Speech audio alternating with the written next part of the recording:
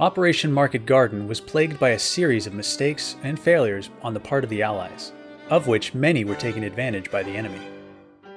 Heinz Harmel commanded the 10th SS Panzer Division, and following a defeat in Normandy weeks earlier, had been in Berlin securing men and supplies while his division remained north of the city of Arnhem.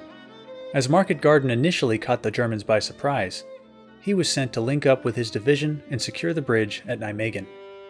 What the Allies did not know at the time was there was little resistance at Nijmegen at the start of the operation, with Arnhem's garrison commander killed in the initial airborne landing, and no additional units sent to hold the bridge until late in the afternoon of the first day.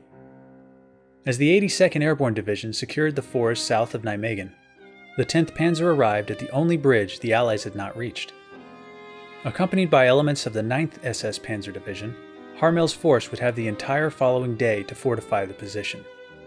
He would hold off the Allied advance for days, firing artillery at British tanks as soon as they would form. Then, on the fourth day of the operation, the 504th Parachute Infantry Regiment, led by Captain Julian Cook, launched a daring cross of the Wall River west of the bridge. Despite pressing heavy fire on the advancing paratroopers, the 504th was successful in flanking Harmel's elements, forcing his withdrawal as 30th Corps tanks advanced from the south. Though he had been given orders from Field Marshal Walter Model to preserve the bridge for future use, Harmel intended to disobey, confident the Germans would be better suited in denying the Allies a means of crossing the Wall River. Fortunately for the British tanks, the explosives failed, possibly as a result of sabotage by the Dutch resistance.